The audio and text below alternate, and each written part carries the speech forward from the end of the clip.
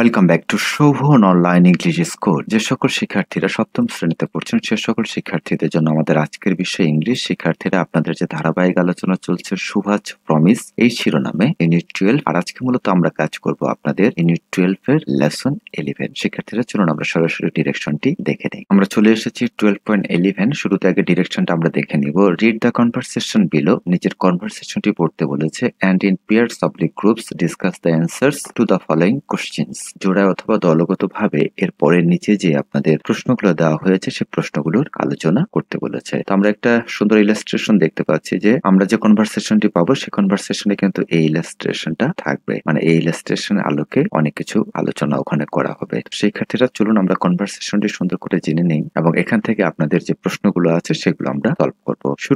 শুরুতে মাদার বলছে, Salima war are you? Salima তুমি কোথায়? সালিমা বলছে, I am in the bed মা, আমি শোয়ার ঘরে মা। এরপরে মাদার বলছে, can you come here please? তুমি কি এখানে দয়া করে আসতে পারবে? এরপরে সালিনা বলছে, ইয়েস আই এম হেয়ার, হ্যাঁ আমি এসেছি। Mother, what are you doing in the bedroom? মা বলছে, তুমি শোবার ঘরে কি করছো? সালিমা বলছে, আই এম স্টাডি। খেয়াল করেন শিক্ষার্থীরা, এই জায়গায় কিন্তু বি ভার্ব হচ্ছে এম, তাহলে বি ভার্বের পরে ভার্বটি আমাদের সবসময় কিন্তু আইএনজি হয়। অতএব স্টাডি শব্দটি এখানে ভুল আছে, সেটার সাথে আইএনজি যুক্ত করতে হবে।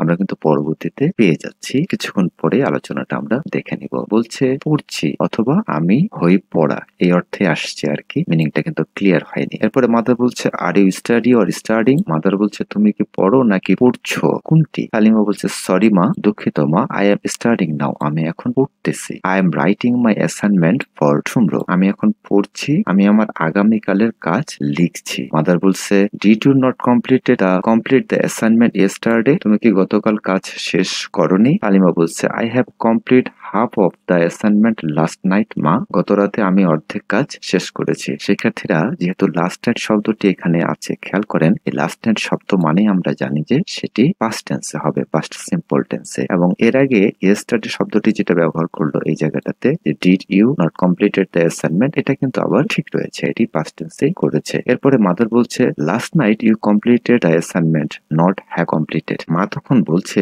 গত রাতে তুমি কাজ শেষ করেছিলে, নট হ্যাভ কমপ্লিটেড, শেষ করেছো নয়, এটা বলা যাবে না, তার মানে এখানে ভুল বলেছে, এটা আমাদের কিন্তু এই অংশটা এখানে ভুল রয়েছে। আমরা এখানে এটি কারেকশন করছি না, কারণ পরবর্তীতে আপনাদের এই বিষয়ের গুলোর উপরেই প্রশ্ন দেওয়া হয়েছে, সেখানে আমরা বিস্তারিত আলোচনা করব। এরপরে বলছে, ইয়েস মা ইউ আর রাইট, হ্যাঁ মা তুমি ঠিক বলেছো। I completed half of it last night, আমি গত রাতে অর্ধেক কাজ শেষ করেছিলাম। And I am going to complete it, এবং এরপরে বলছে, আর আমি এখন শেষ করে যাচ্ছি। এখানে আপনাদের নাও শব্দটা কিন্তু রয়েছে, এটা প্রিন্টিং মিস্টেক হয়েছে, এটা মূলত ইটের পরেই বসবে। এরপরে আসেন মাদার বলছে, you should finish your task on time. Mother বলছে, তোমার কাজ ঠিক সময়ে শেষ করা উচিত। I can not help you with your study all the time. খেয়াল করেন এখানে আপনাদের এই টাইপিং এর একটা সমস্যা হয়েছে, টাইমটা কিন্তু উপরে থাকবে। এরপরে যেটা বলছে, আমি সব সময় তোমার পড়াশোনা সাহায্য করতে পারবো না। সালিমা বলছে, ইটস ওকে, ঠিক আছে। I can do it by myself,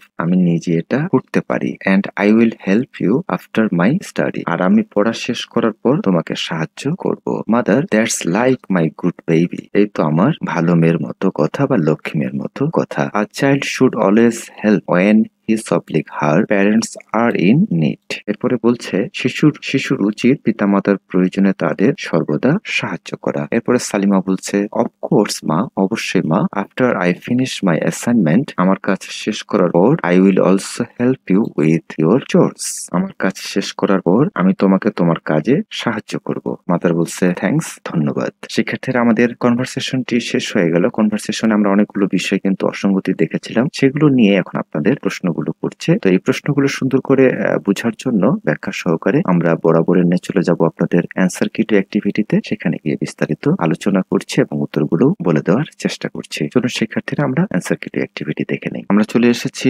Subhash promise শিরোনামে যে ইউনিট 12 চলছে, এর অ্যান্সার কি টু অ্যাক্টিভিটি 12.11। শুরুতে যে প্রথম প্রশ্নটি আপনাদের করা হয়েছিল, খেয়াল করেন, how many tenses are used in the conversation, name them. কথোপকথনে কয়টি কাল ব্যবহৃত হয়েছে বা টেন্স ব্যবহৃত হয়েছে তা তাদের নামগুলো লিখতে হবে। আপনারা যদি এখানে খুঁজেন তাহলে দেখবেন যে 4 ধরনের টেন্স ব্যবহার করা হয়েছে। 4 tenses are used in the conversation। এই যে কথোপকথনে 4 প্রকারের টেন্স ব্যবহার করা হয়েছে। Present continuous, past simple, present perfect, simple, future tense. তাহলে present continuous, past simple, present perfect এবং সিম্পল ফিউচার এই মিলিয়ে 4টি টেন্স এখানে ব্যবহার করা হয়েছে। তাহলে আমাদের প্রথম প্রশ্নটি হয়ে গেল। এরপর আমরা বি নাম্বার প্রশ্নটি যদি দেখি, Salima return from school a while ago। Salima কিছুক্ষণ আগে স্কুল থেকে ফিরে এসেছিল। What is the tense of this sentence? এই যে বাক্যটি রয়েছে এই বাক্যটি কোন টেন্সে? The tense of this sentence Salima return from school a while ago is past simple. যেহেতু কিছুক্ষণ আগে ফিরে এসেছে তাহলে এটা আমাদের পাস্ট হয়ে গেছে, এজন্য আমরা এটা ব্যবহার করব পাস্ট সিম্পল টেন্স।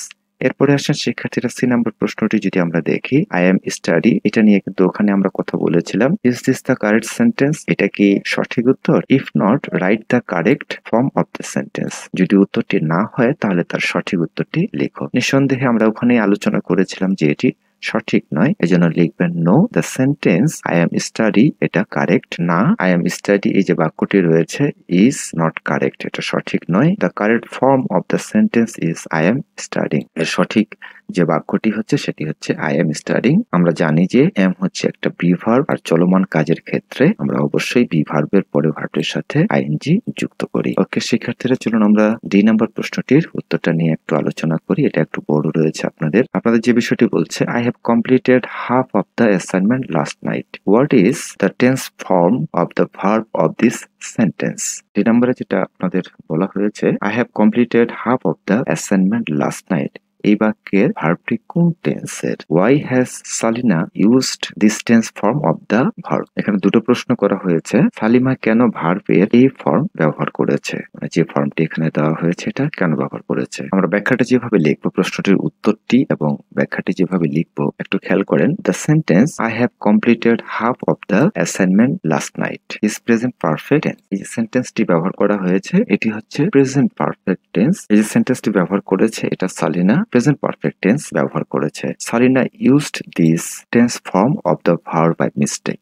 সালিনা ওই বাক্যটি প্রেজেন্ট পারফেক্ট ব্যবহার করেছে ভুলবশত। The correct form of the sentence is I completed half of the assignment last night. এর সঠিক ব্যবহারটি হবে সেটি হচ্ছে হ্যাভটা বাদ গিয়ে মূল ভার্বের পাস্ট ফর্ম দিতে হবে, কারণ যেহেতু এটা পাস্ট টেন্সে রয়েছে এজন্য ভার্বটাকে আমাদের ভি2 করে দিতে হবে। এবং কি কারণে সেটা আমরা একটু দেখে নিই। Because the sentence should be in past simple tense since it contains the word last night. যেহেতু এই সেন্টেন্সে লাস্ট নাইট শব্দটা রয়েছে, last night, last day, last year, last month এই ধরনের যতগুলো আমরা কিওয়ার্ড পাবো সেই কিওয়ার্ড গুলোর ক্ষেত্রে অবশ্যই আমরা কি করব, পাস্ট টেন্স ব্যবহার করব। ঠিক এভাবে লিখতে পারলে কিন্তু আপনাদের হয়ে যাবে। চলুন শিক্ষার্থীরা আমরা পরের অংশটা দেখে নিই। ই নাম্বারের যে প্রশ্নটি আপনাদের ছিল সেটি হচ্ছে, I will help you with your চোরস। Why did Salina use the future indefinite tense in this sentence? এই বাক্যটিতে I will help you with your চোরস এই বাক্যটিতে ফিউচার ইনডিফিনিট টেন্স বা ফিউচার সিম্পল কেন ব্যবহার করা হয়েছে সেটা আপনাদের কাছে জানতে চেয়েছে। আপনি যেভাবে উত্তরটি লিখবেন, Salina used the future indefinite tense in this sentence, এই বাক্যে সালিনা ফিউচার ইনডিফিনিট টেন্স ব্যবহার করেছে বিকজ কারণ she will help her mother in the future, কারণ সে তার মাকে ভবিষ্যতে সহযোগিতা করতে চায় বা হেল্প করতে চায়। এই জন্যই, যেহেতু সহযোগিতাটা এখনই করছে না পরে করছে, তার কাজগুলো শেষ হয়ে গেলে এই জন্য ফিউচার ইনডিফিনিট টেন্স ব্যবহার করা হয়েছে। এরপরে আসেন আমাদের লাস্ট ওয়ান যে প্রশ্নটি ছিল এফ নাম্বার, সেটা আমরা জেনে নেই। দ্য মাদার কলস her daughter, identify the verb of the sentence.